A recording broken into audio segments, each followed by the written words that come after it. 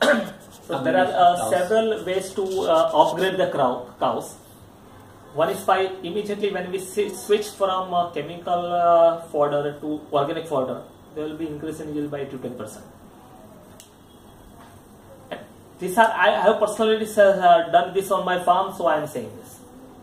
I am the personally did, I am the witness also. Then if you feed leaves of plants like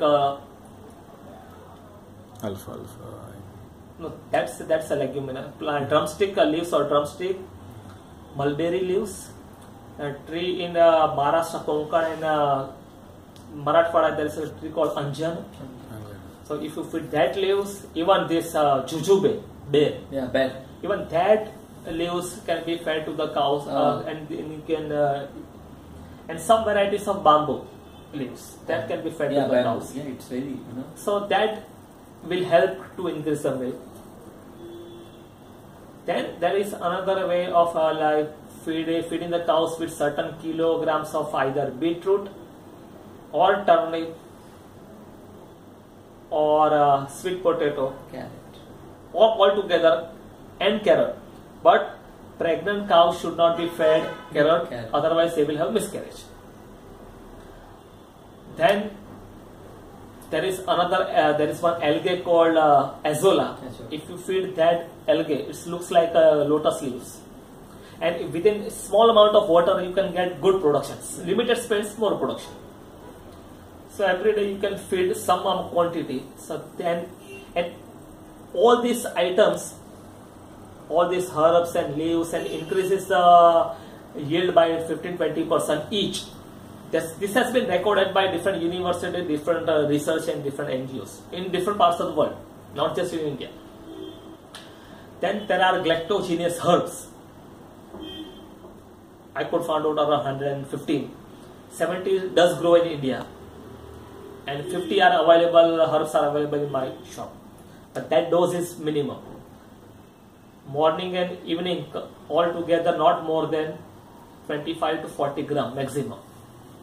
That increases the yield by 25-30%. Then there is another different way of farming called Agnihotra, which is very popular in southern South America, and in different parts of the world. Unfortunately, not very much in India. So if you, after doing Agnihotra, the ash that remains, that can be put in the water for around 12 hours, and that water is fed to the cows, or if that ash is mixed with the fodder, then it has been recorded, certified by the Agriculture Department of Peru in South America, that milk increases by around more than 50% in some instances. Even 100% recorded. They have given this on the net, agnihotra.org. If you go, there is one in agriculture. There is one instance. They said a person had 17 cows, and their average milk was 35 liters. Even there, 17 means 2 liters. Then after they started feeding this Agnihotra ash and mixing it with water. So the water had this content of Agnihotra ash. And after 3 months, they had 18 cows. One more was born.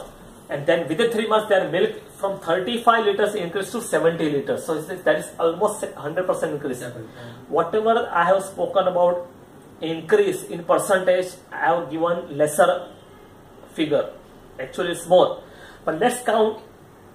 We do all these things, and let's accept the minimum. Let's count the most minimum. Then after feeding and doing all these things combined, a cow is giving as on today 3 liters of milk after calving, just immediately giving a birth. If we feed all this after 15-20 days, milk will at least increase from 3 liters to 4.5. Then that calf, either male or female, should be fed milk for at least 8 to 10 months, 220 to 250 days. Then they will become either good breeding bull or future good milker cow. Until 6 months, they should not be fed anything other than milk. like in humans also after 6 months anaprasan. After 6 months, yeah. So that, but we have forgotten this animal husbandry traditional, and immediately after 3 months farmers anywhere in the world, they just don't give feed any milk, they just give grass. But And they don't, mother's milk has no replacement. Even if we best quality organic fodder if we give, still there is no replacement. So if we, then the calf that is born now, after 3.5 or 4 years, then when she gives birth, her milk will be at least around 7 to 8 liters. And if we go on like 5th or 6th generation, by within 20 years, we can upgrade. It can at least minimum 15-70 liters for small breed of cows. And it can go up from 25 to 30 or more for, I have to, again I repeat, the figures that I am indicating are lower, so that tomorrow no one should blame anyone, or me in particular. But if we live in harmony with nature, Mother Cow and Bhumi Devi can give much more than this. Yes. Rest assured, have faith. If Giri cow in Brazil, they can give 61 liters, average 45. So why they can give in India? And why British came? To loot India. And it was being said, we have that India milk used to flow like Ganges River. That is not a mythology or bluff. That was a reality. Oh my God. It's not that only in Gujarat or certain part of India cow used to give good milk. That's been argued. No, cows in Orissa and Bengal, they give less milk. But think of people's diet. Orissa and Bengal people are very much fond of Bengali sweets. Rasgulla, gulab jamun, sandesh. These are made, even today, they are made from cow's milk in there. Now, the other parts we are making from buffalo milk, but still.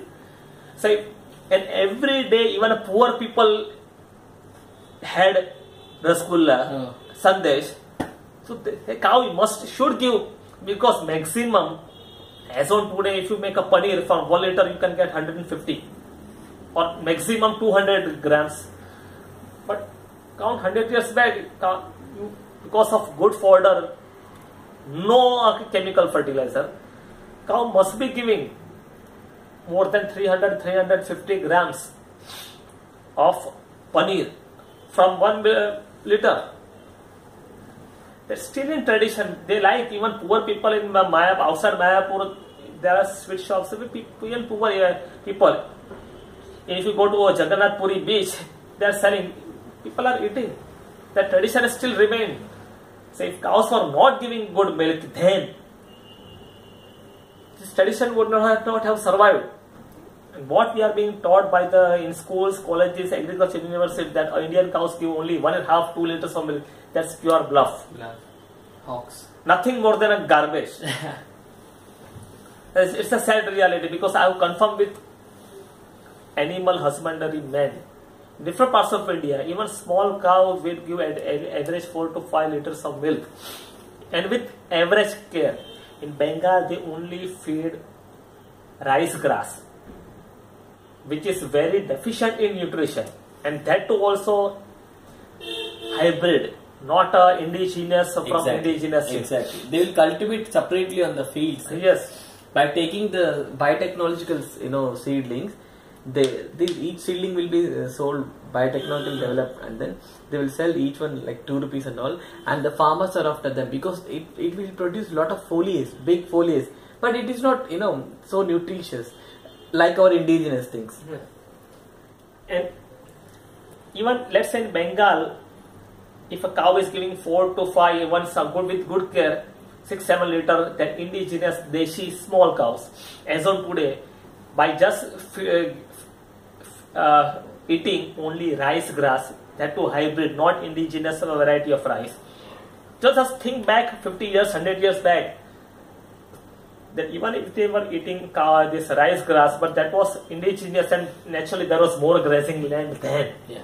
So at that time, we can immediately come to a conclusion that cow must be giving at least 8 to 10, if not more, 8 to 10 liters of milk a day, if not more.